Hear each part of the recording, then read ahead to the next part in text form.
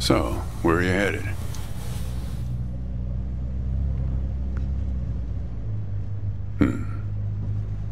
Not the talkative type, eh? That's okay. Most people I pick up are just waiting for their turn to talk. Want a raisin? They're from my farm.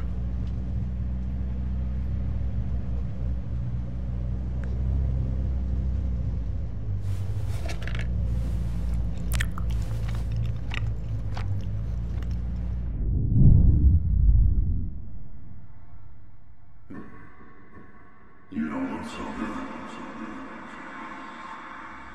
Guess those things don't agree with you yet. Strange. They're Thompson seedless. Good raisins. We still farm more of those in California than anywhere on Earth. You want to know the clearest evidence that reality isn't real?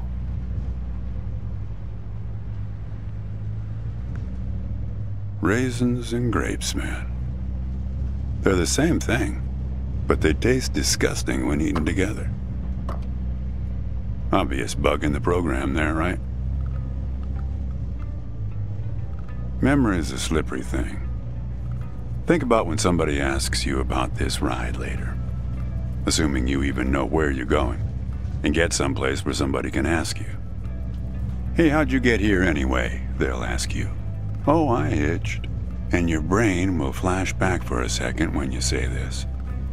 And it'll show you a frozen snapshot of yourself, sitting in this car, talking to me like we are right now.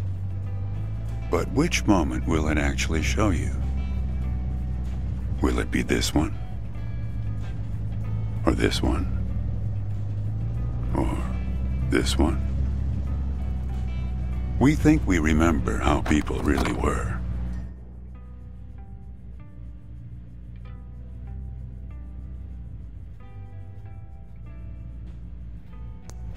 How our lives together really were.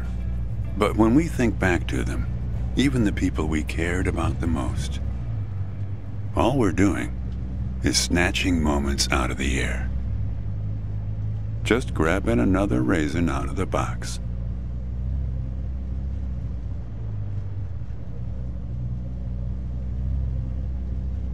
My wife. She's dead now, but you probably guessed that. Thanks, but you don't look like you're doing so well yourself. Takes one to know one, right? I can always spot someone who's grieving along this highway. They usually stand on the road with a dazed look on their face and their thumb up in the air.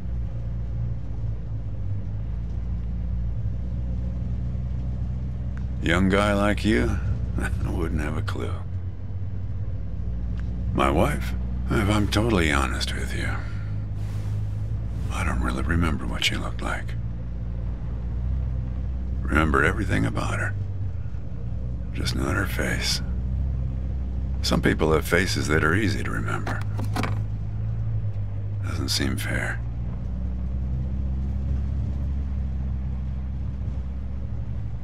Sure, it's not as easy as people think. I'll give you an example. You think you're present in the moment? You've been talking to me for a few minutes now. What color are my eyes? Nope. Well, like I said when I picked you up, some people are just waiting until it's their turn to talk.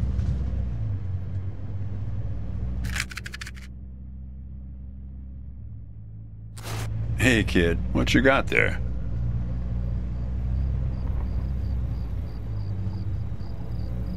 Just a matchbook, huh?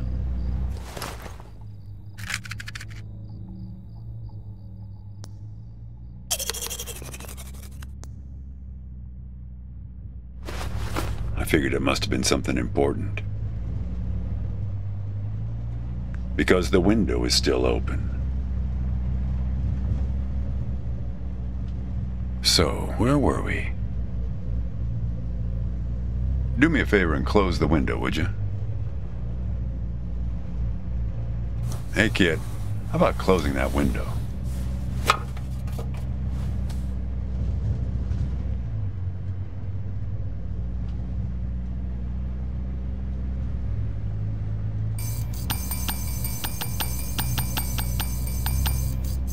Hey, kid, how about closing that window?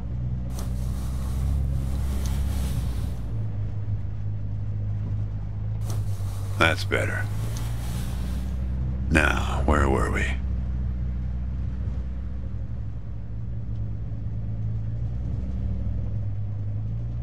Yeah, fair number. But after a while, you start seeing the same few archetypes over and over. You got the numbnuts Kerouac fans. You got your autodidact blowhards. They'll talk your ears off. You get a lot of people from Cincinnati for some reason. You got your deadheads trying to get to some concert someplace. And then there's the water bottle person, always worrying that they're going to run out of water before they get where they're going. Still, you're the first hitcher I ever picked up who doesn't have a destination. Copernicus.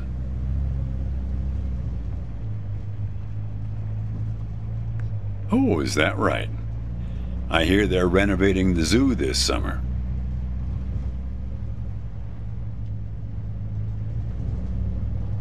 You know, when I was a kid, my brother and I used to drive our parents crazy on long drives like this. Our folks wouldn't let us listen to the radio in the car. So we used to make up these songs about food on long drives to pass the time. We had this one with about 30 verses, each about a different kind of grain. There was this one time when we passed a billboard for this new kind of bread, balach bread. In hell they have a hell a lot of balach bread. In hell they have a hell a lot of balach bread. In hell they have a hell a lot of balach bread. In hell they have a hell a lot of balach bread. Oh yeah, that drove Mom and Dad crazy. Come on, join in. In hell they have a hell a lot of balach bread. In hell they have a hell a lot of balach bread. In hell they have a hell a lot of balach bread. In hell they have a hell a lot of balach bread.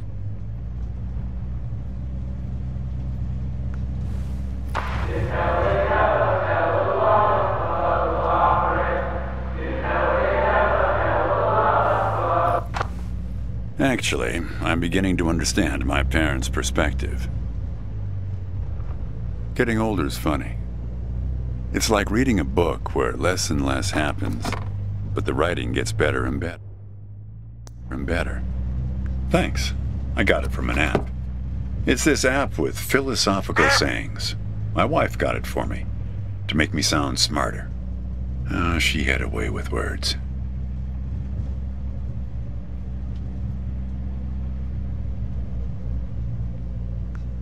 Yeah, well, that all sort of depends on which raisin you take out of the box, right? How you spin it. We were married for 37 years. People used to ask us how we managed, being married and all, working off the side of the road together, sharing a little trailer. The truth is, nobody knows if they're happily married. All they know is that it's the thing they've been doing every day for the last 37 years.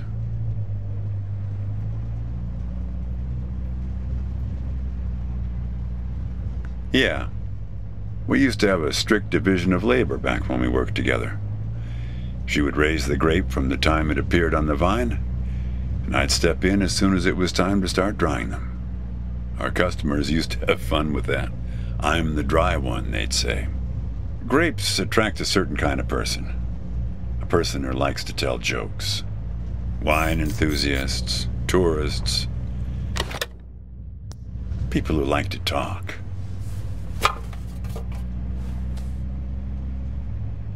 There's a photo in that glove box there of us, standing in front of our trailer. It was in a magazine. One of those stories about vanishing farmers that always pulls heartstrings with the rest of the country. Well, I never opened the glove box myself. It's kind of a superstition of mine. But help yourself.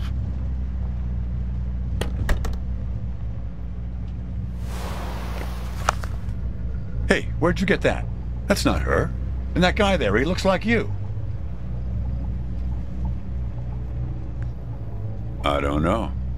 I was going to ask you the same question, Copernicus. Did he... Who gave this to you?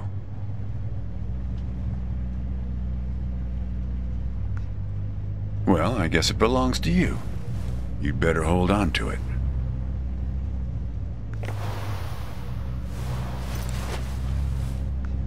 What woman? Well, oh, her. Well...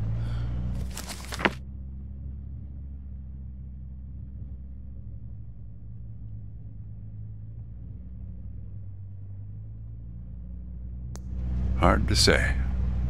I wouldn't lose any sleep over it. What's that black thing in the glove box, anyway?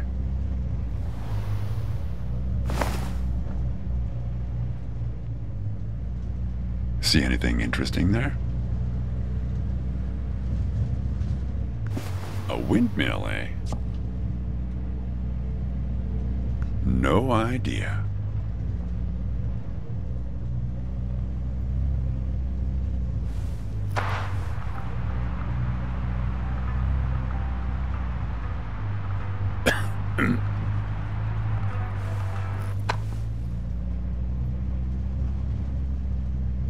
Say, want to hear a joke?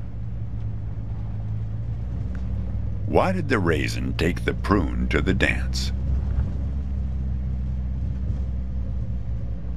He couldn't get a date. Hey, that reminds me. It's almost 4:30. You'll like this. It's my favorite. I once knew the hostess, Darlene. She used to change the tires on my truck on Highway 51. Welcome to another Interstate Riddle Hour. Here's our first riddle. Keep your eyes peeled, all you blacktop carpetbaggers. I fly, yet I have no wings. I cry, yet I have no eyes. Darkness follows me. Lower light I never see.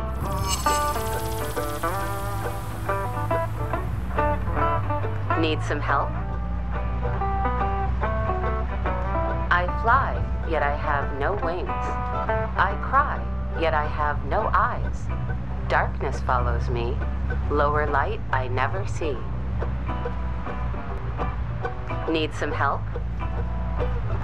We're looking for something fluffy.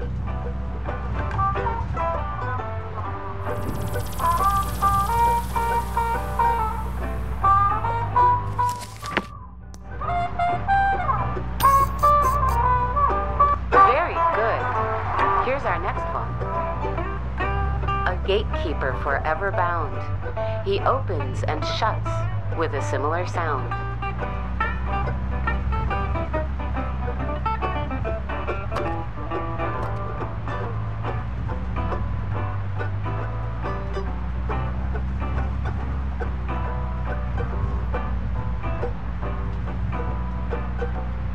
Need some help? Think metal teeth that open and shut.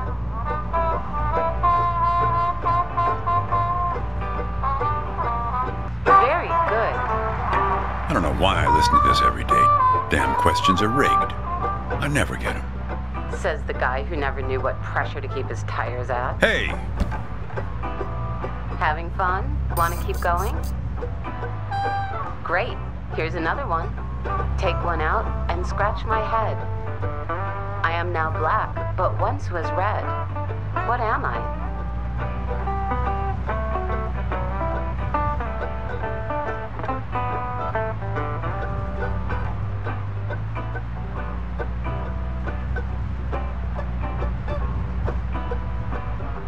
Need some help? Check your backpacks, friends. The answer could be hiding inside. Well done. Okay, here's a tough one. I have 4 wings but cannot fly. I never laugh and never cry. On the same spot I'm always found, toiling away with little sound. What am I?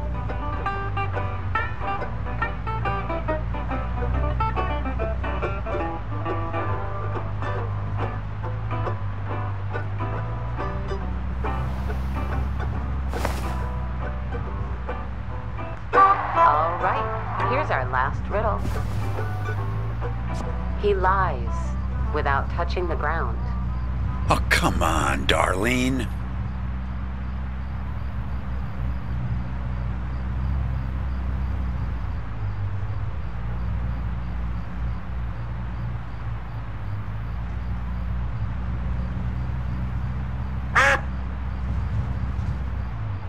Need some help? I never did like changing his tires. The lion liar.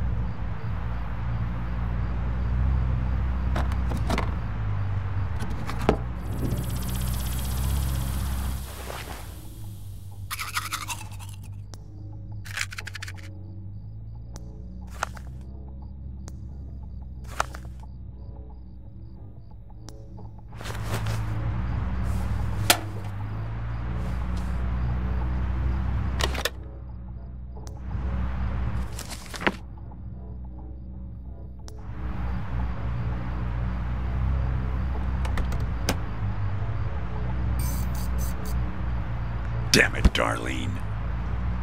I should have tipped her better when she changed the tires. She's been out to get me ever since. Look, she isn't being straight with you, kid.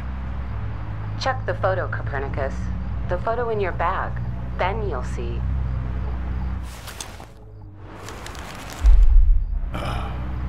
She's in trouble, Copernicus.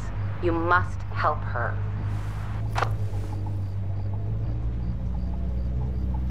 Things like that happen all the time on this highway. It's nothing to lose your scrunchie over.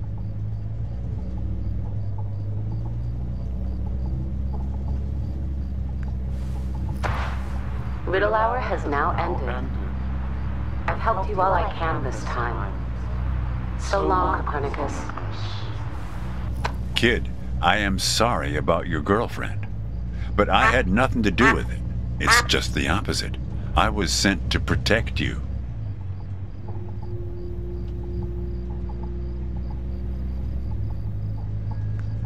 You did. You picked this car every bit as much as I chose to stop for you. You picked this car, picked me, not to feel anything.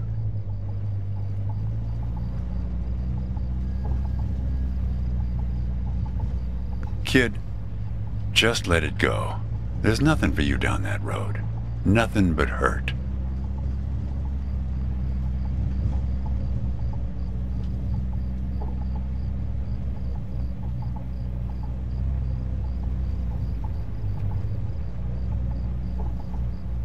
Look, I admit I lied, but only about one thing.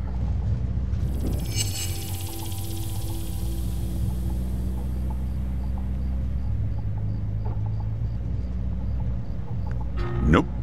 I'm as surprised by that one as you are. Now, why would anybody bother to lie about that? Yeah, we've met. Twice, in fact. Sure. You showed up at my trailer park taking photos. At first, I was a bit suspicious, since there were plans to kick us out and develop the trailer park into some kind of shopping center. But then it became clear that you'd been sent here by a magazine to do one of those stories about vanishing farmers that always pulls heartstrings with the rest of the country.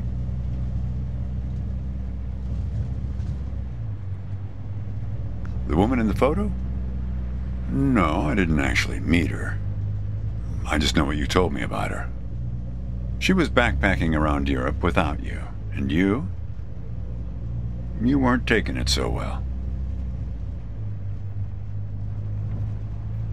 Oh, I know a lot about you. I know about the phone number in the matchbook. I know you didn't show it to me. Kid, I told you, you don't want to go down that road.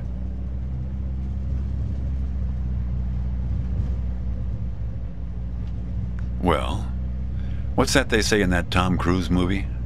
The one where he's a bartender? Everything ends badly, or it wouldn't end at all. I wasn't afraid of the truth either, back then. My wife, when she got the x-rays, when she knew, she decided to spare my feelings. Didn't tell me anything. Hid the x-rays in one place I'd never suspect, because it was so obvious. Stayed closed until today, till you came along.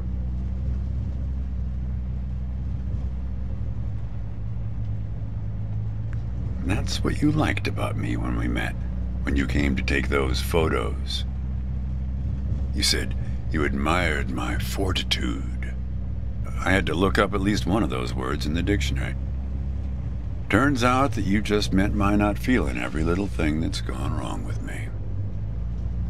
Well, that's life as a raisin farmer. We're not known for live casting our power ballots. Each raisin is a little setback that you've learned to live with. You don't dwell on it or try too hard to remember. I wish it was that simple, kid.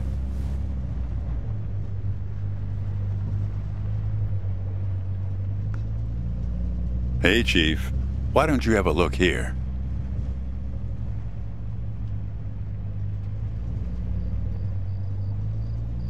He appeared on this highway about the same time you did. I guess he's part of what you're running from.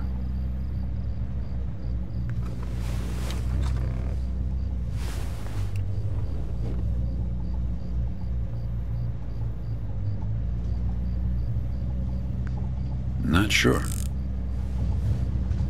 You can't see him directly. He only shows up in mirrors, windows, pictures.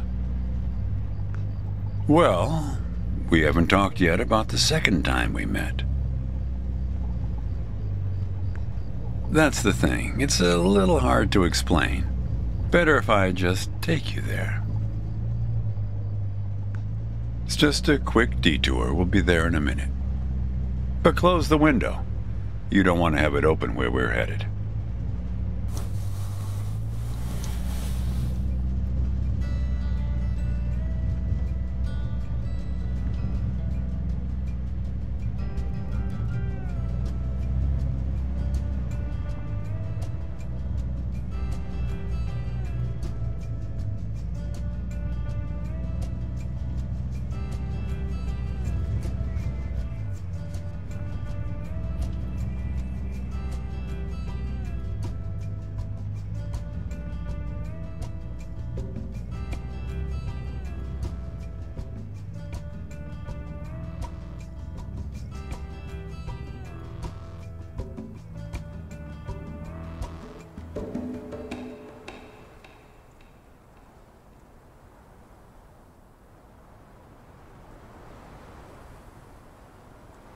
A man travels along a road until he reaches a gate at the top of a hill.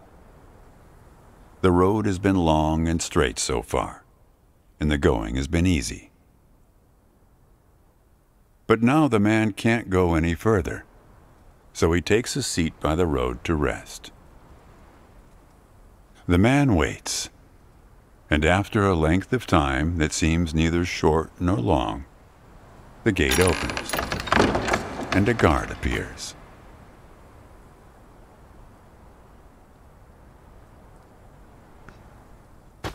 The man asks the guard for entry, but the guard says he cannot let him enter at the moment.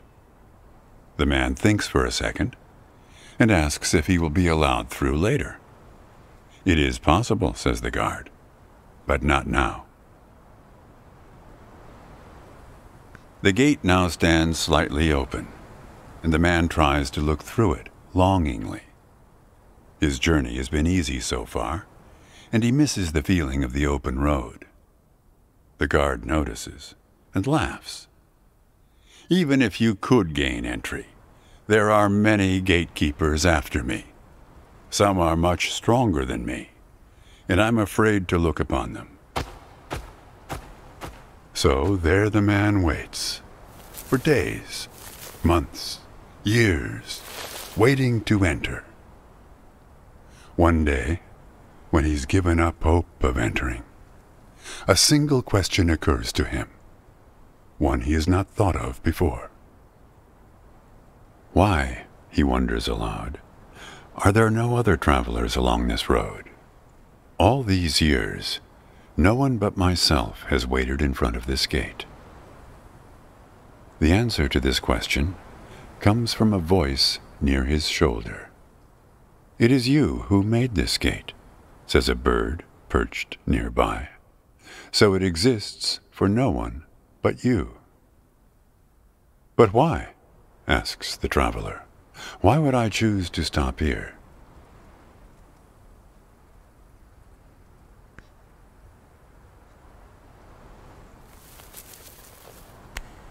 The bird answers after hungrily eating a crust of bread from the man's hand. After this point, the road becomes less straight. It splinters like the tree in which I live, splitting into dozens, hundreds of branches. The path becomes impossibly narrow and frail, and crowded with the view of other paths one could have taken. There's only one point ahead on the road where all paths converge, where all points join, where the light shines through skin and through lies. But it's never been reached by one of your kind, a traveler who walks on feet.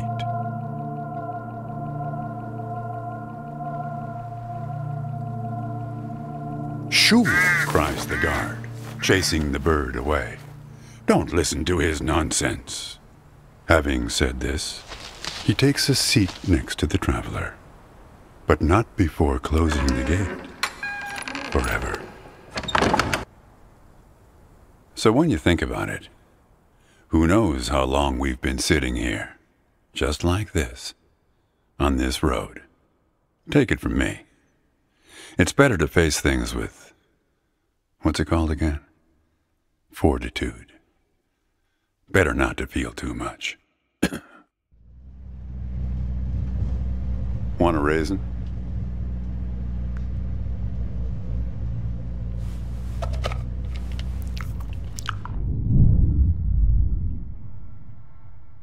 See, you're getting used to them.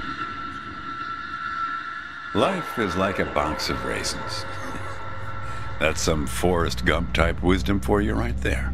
Here, I'll leave the box open for you. Help yourself.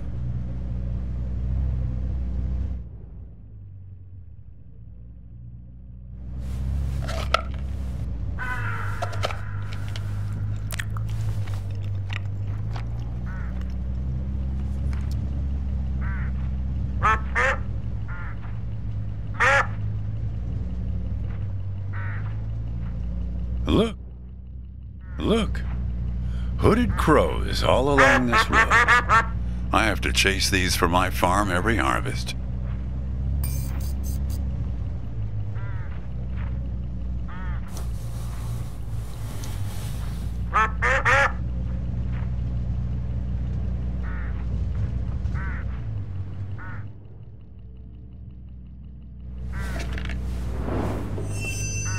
You don't want to do that, kid. These birds are unpredictable. There's no telling what they'll do once they start swarming. Get enough of these crows together and it's big trouble.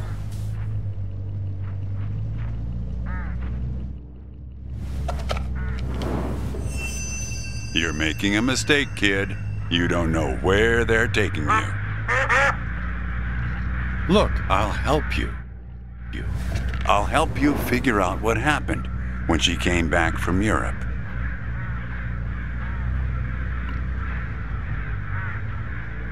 Look, I get that you're mad, and I don't blame you. But You don't know what's out there, kid. What other drivers on this road are like. Stay with me, and things will play a whole lot safer. All right, I guess you made your choice. Don't blame me for what happens next. Now you've done it. They've taken control of the car.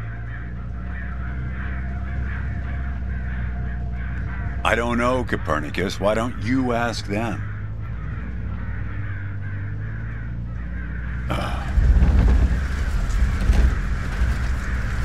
We're at my farm, Copernicus. I had a funny feeling the moment you looked through those binoculars. Well, they're pulling us around in circles. They're afraid of the scarecrows I put up here last summer. They want to take you, I suppose, to that windmill in the middle.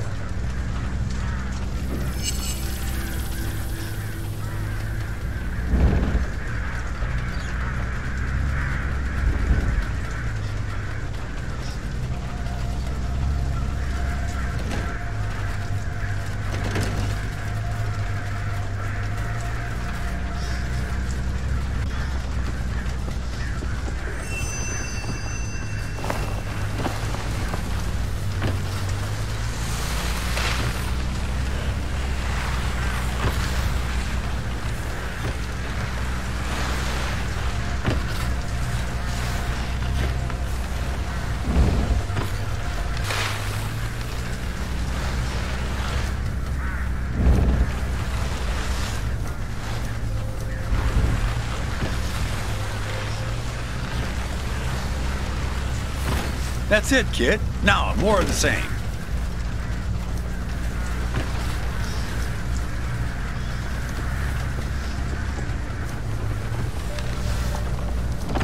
Almost there. That's it, kid.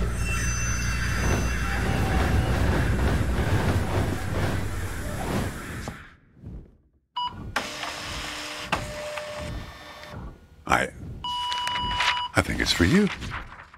They have a way of leaving gifts once you've fed them. Often something shiny or a piece of string.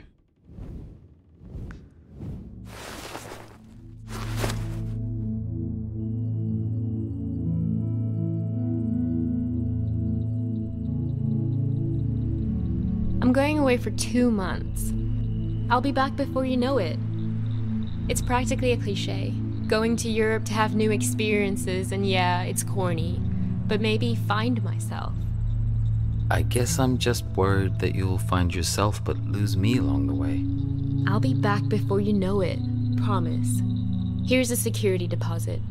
What a weird box. Did you win this at the circus? It's great, right? I'll send you something special from Europe to put inside, so you know I'm thinking of you. And then we have our road trip together when I get back. You won't miss me anyway. You have plenty to keep you busy, like that job in California. The story about the vanishing grape farmers. You're right. I'm worrying too much. I love it.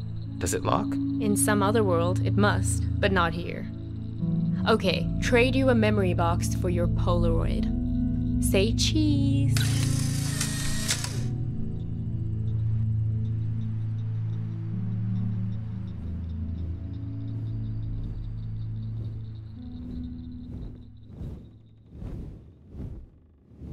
Well, now that you know how it started, it doesn't make the next step any easier, does it?